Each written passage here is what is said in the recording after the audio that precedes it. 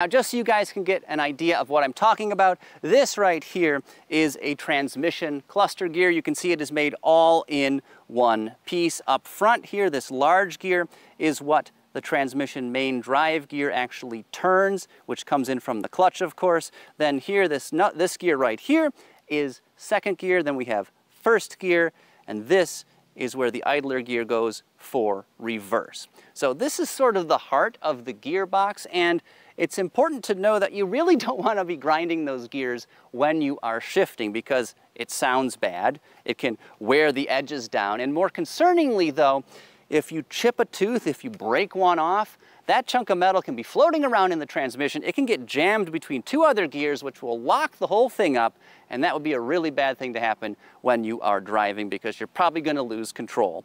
If you do end up breaking something, it's bad news because you've got to pull the transmission out of the car and tear everything down in order to replace either the cluster gear here or that low reverse slider gear.